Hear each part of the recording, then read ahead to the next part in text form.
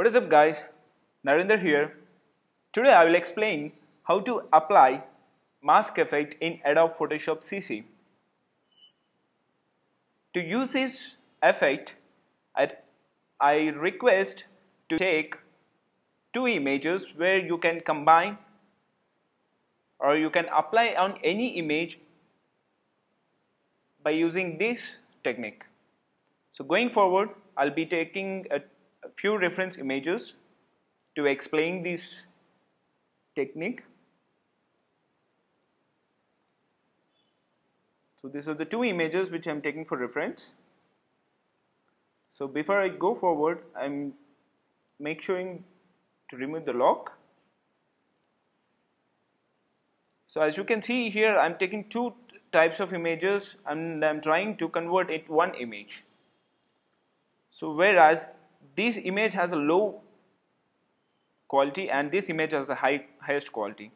So I'll take this image into this window and I'll be reducing this image size and trying to fit it to the next image.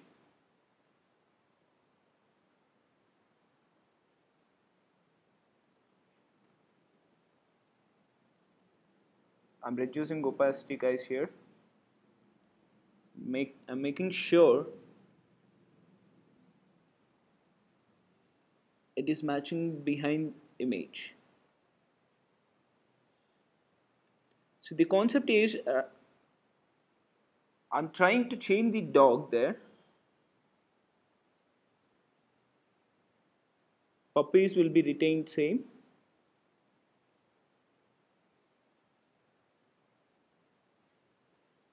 So I'm done with the placement. So I want to disappear this puppy and I want to get the background image to the foreground. So this is where I'm going to apply the mask effect. Make sure guys, like when you are starting this technique, duplicate the image, keep the original image same. If in case you did some mistake, again you don't need to get a new image again. So I'm duplicating this image here. As you can see, as a copy has been created and offing this visibility here. So here this is a mask layer guys. This is a mask option where Adobe has provided in the layer panel.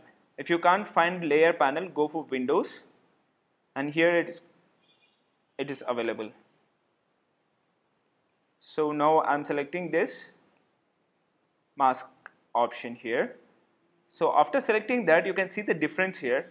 Before selecting, there is only an image thumbnail here, and after selecting mask option, you can see there is an attachment to the original image and there is a white background here.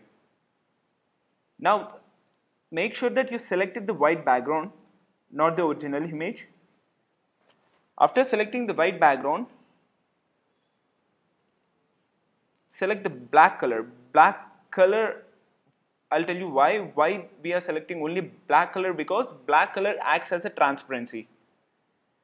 So if you apply the black color on top of image, I'm using brush to apply a black color. You can see it is creating a transparency behind the image. So I'm applying a black color on top of this image, so it creates a transparency and it will make sure that the behind layer it's going to appear on top of this foreground. So I'm applying the black color here.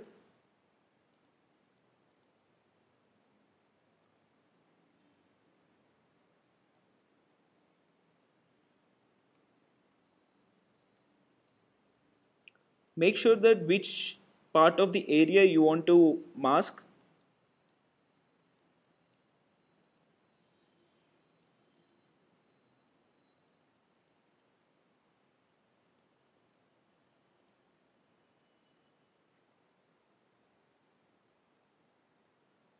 For better view, I'm zooming in.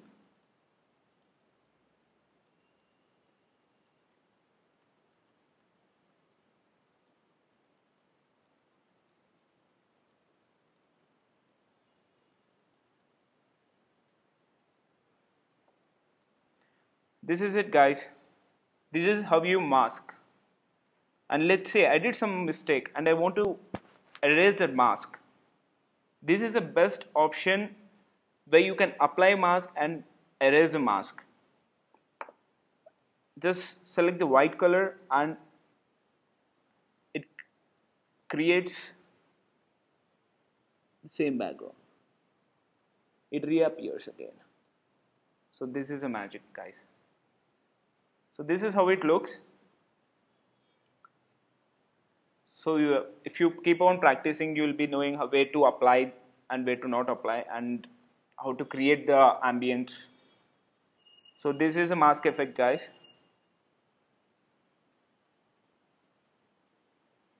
I hope you like this video. Please do like and share and comment. Thank you so much, guys.